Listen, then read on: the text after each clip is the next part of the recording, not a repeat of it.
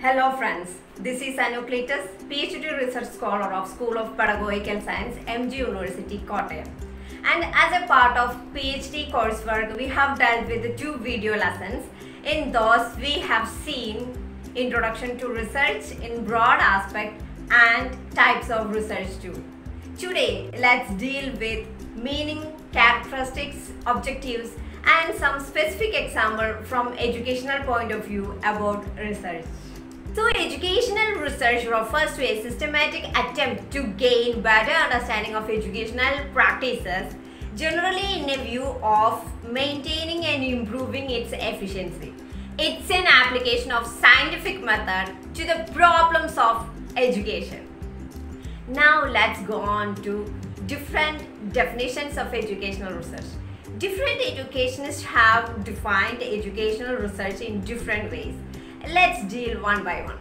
According to Good, a famous educationist, educational research is the study and investigation in the field of education.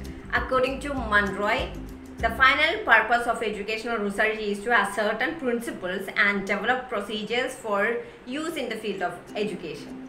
And according to Muley, any systematic study designed to promote the development of education as a science can be considered educational research. Crawford says educational research is a systematic and refined technique of thinking using special tools in order to obtain a mere adequate solution of a problem. Now, as the next, we have to deal with characteristics of educational research. In an overall view, when we are considering the characteristics, it's ultimately scientific and it's based on scientific method and it follows a scientific and systematic approach to the field of research. Now, characteristics of educational research can be viewed in 2 ways. In the first way, we can see the characterization in a general point of view. In the second aspect, we are simply listing out characteristics of educational research. So let's move on to the first aspect. Stage educational research considers empirical as a characteristic feature. Research is based on direct experience or observation by a researcher.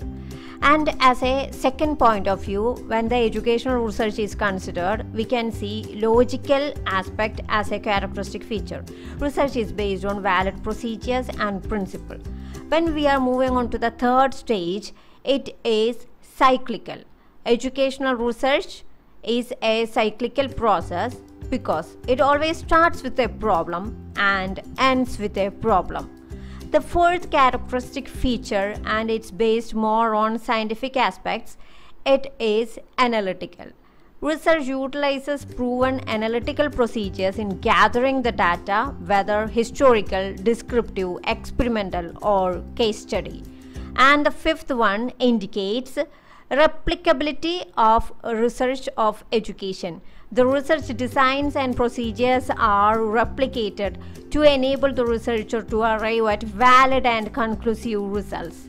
The sixth and the final major characteristic feature is critical. Research exhibits useful aspects in a critical manner.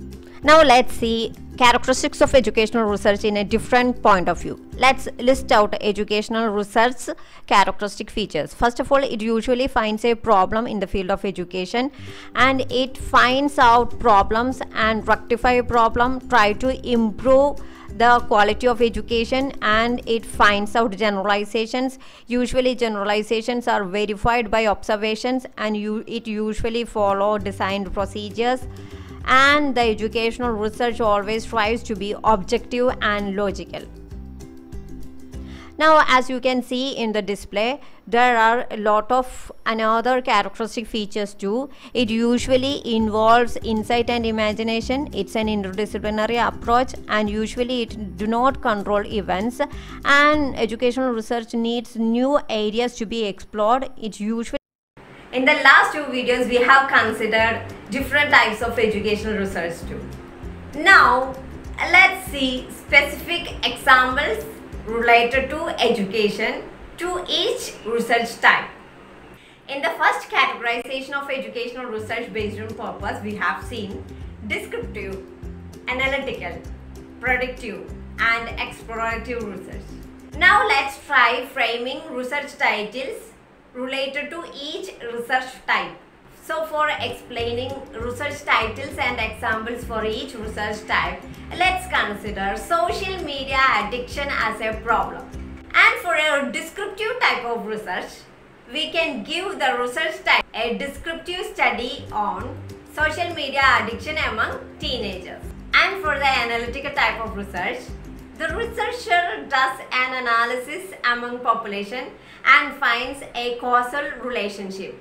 So the study can be framed like this. If we are studying social media addiction of teenagers in EDU district, let's frame the title like this: Analytical study on lifestyle change of social media addicts of EDU district. Now moving on to the third type, predictive research.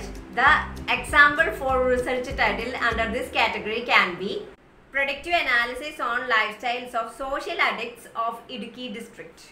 And the fourth one under the category of purpose is exploratory research. And for this type of research, we can frame the title like this: The use of social media to enhance listening and speaking skills of teenagers of EDU district, an exploratory study. Now, on the basis of process, there are two types of research, qualitative and quantitative. For the qualitative type of research, the title can be framed like this: The reasons for social media addiction, a case study in EDU district among teenagers. This title can be set as an example for descriptive research too, because both descriptive research and qualitative research share similar characteristics. Now let's go on to the quantitative type of research. It is a basic fundamental research which usually researchers follow, and it's based on scientific method. It follows statistics and analysis. So the research title can be like this: A survey on reasons for social media addiction among teenagers in EDU district. Now going on to the last classification of research based on outcome. There are two aspects: applied research and basic or fundamental or pure research. In applied or action research, we are solving instant issue of a society. So the title can be like this: Study on ways to manage social media addiction among teenagers in EDU district. And in basic type of research, we are adding on knowledge. So we are providing a bit of information or knowledge to the vast ocean of knowledge. So the example for basic type of research can be like this: Preparation of learning packages for creating awareness on negative impact of social media for teenagers. So as an overall view, in the last 3 video lessons, we have dealt with introduction to research. We have seen introduction of research as a whole, evolution of research, etymology, meaning, definitions, characteristics, and types of research. So now I am signing off, wishing you a happy and amazing research experience